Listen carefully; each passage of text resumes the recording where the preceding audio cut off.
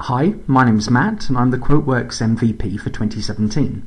In this video we'll be having a look at two features that are very similar, optional items and required items.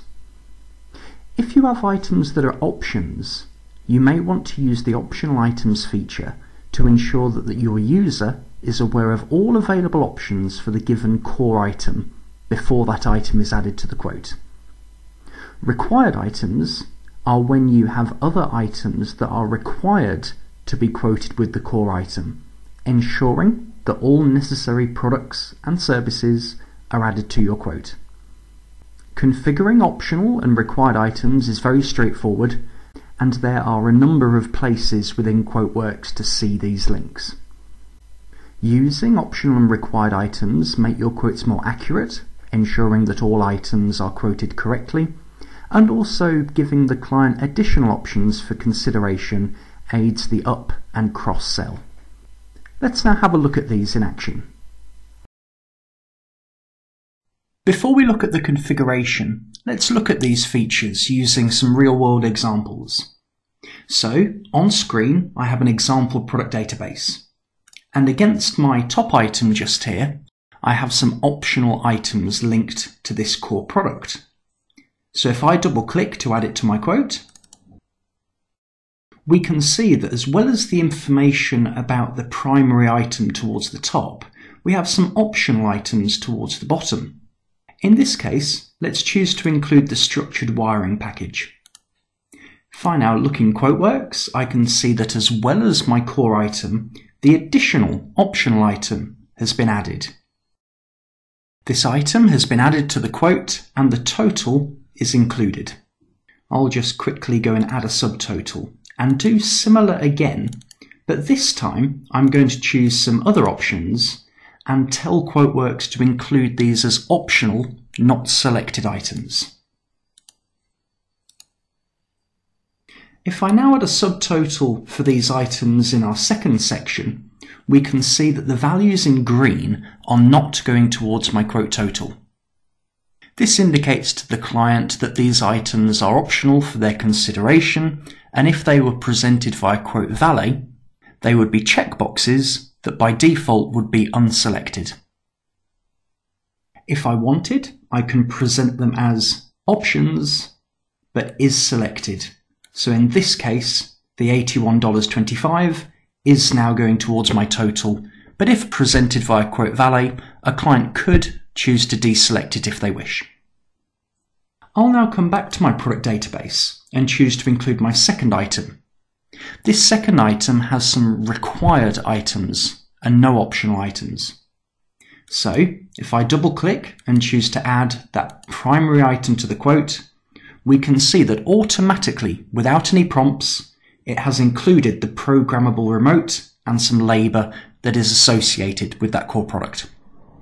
If I add a subtotal, we can see that all of these items are going towards the total for that section. Now that we've seen these features in action, let's have a look at the configuration. So I'll choose my first item and go to the Edit view.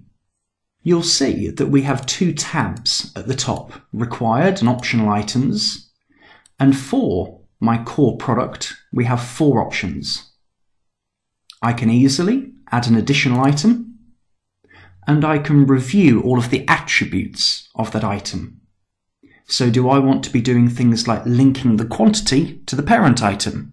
This means that the quantity set here will automatically change when the master item's quantity is also adjusted.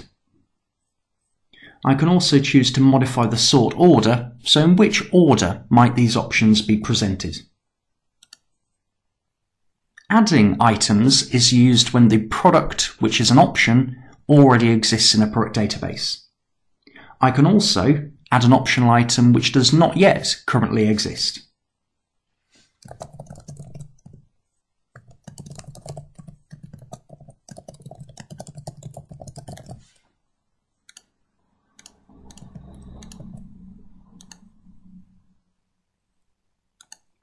Now that I've added a couple of new options, let's add this once more.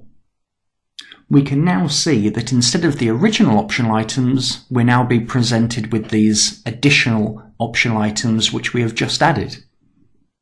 I'll add this to the quote, including one of the optional items, marking it as optional, and add that to the quote towards the bottom, add my subtotal, and we can see because I chose to mark the second item as optional, it is not currently included in that section's total.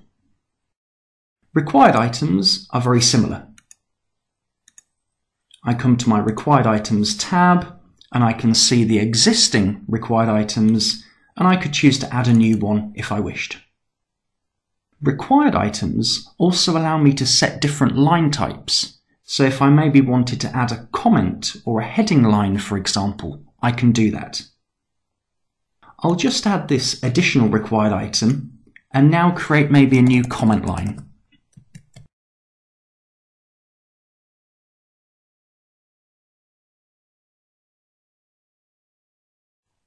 So I'm now going to set the line type as comment, click OK, add the item,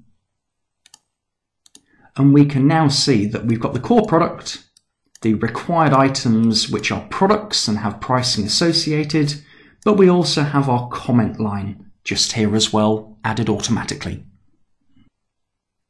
If I create a new quote just for clarity, it's also possible for items to have both required and optional items.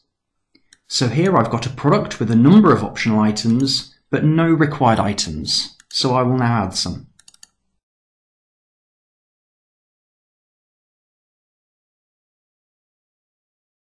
What we'll now see when I choose to include this product will be the core product, some optional items which I'm choosing to include, which have appeared at the bottom for me, as well as the two additional required items. We can easily review which items have options or required items in several places in QuoteWerks for ease for your users. Either from within the product database, we can show item requirements or options. From within our main screen in QuoteWerks, we can show those item requirements or options. And if I wanted to add one of these options, which was not currently in the quote, I can do that from this screen as well. Finally, if I wanted to see all items that maybe had required or optional items, I can do that from this resizable window. From this screen, I can either modify existing associations, or I could even add a new association. So here I'll choose a random item, choose to edit that, and add some optional items.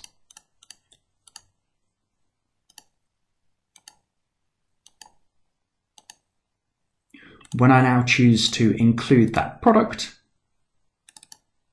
our optional items are presented. So in summary, optional and required items are very useful for several purposes. On the optional item side, you can ensure your users are aware of all available options for a given item before those items are added to the quote, and required items ensure all necessary items are added to the quote. As you've seen, it's very easy for the user both to add these optional items to a quote, but also for a system administrator to configure these optional and required item associations. Thank you for watching.